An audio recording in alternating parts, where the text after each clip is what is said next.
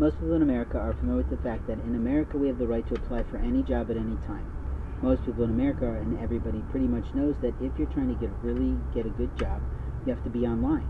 And it's a requirement almost all the time now of companies, even fast food restaurants, expect you to fill out an application online.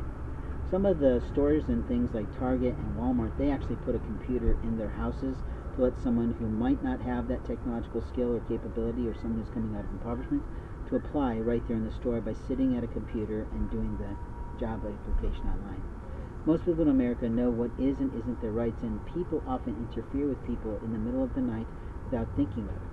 But the truth is that they are thinking about it because they are impeding people. People who impede people are really ridiculous people, because that means they want to be impeded in their life.